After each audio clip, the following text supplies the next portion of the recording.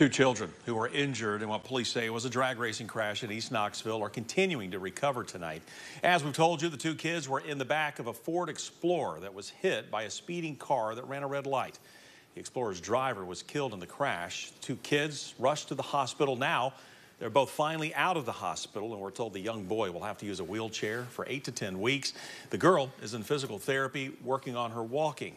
The two drivers accused of drag racing face charges in relation to the crash.